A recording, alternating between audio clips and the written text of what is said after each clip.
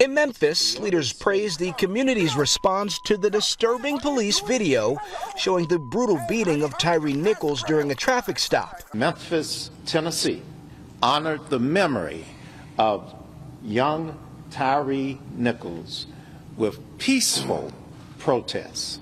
In the body cam footage released Friday night, officers are seen holding Nichols down and repeatedly hitting him with their fists, boots, and batons. During Nichols' arrest for suspicion of reckless driving, officers chased him and at one point left him propped against a squad car with severe injuries. 5 officers were fired. On Thursday, they were charged with second-degree murder and other crimes in Nichols' death, 3 days after the January 7th beating. The citizens of Memphis and Shelby County deserve to know the whole story as soon as possible. Federal and local authorities continue to investigate, while the mayor says the specialized unit the officers belong to has been inactive since the beating that led to Nichols' death.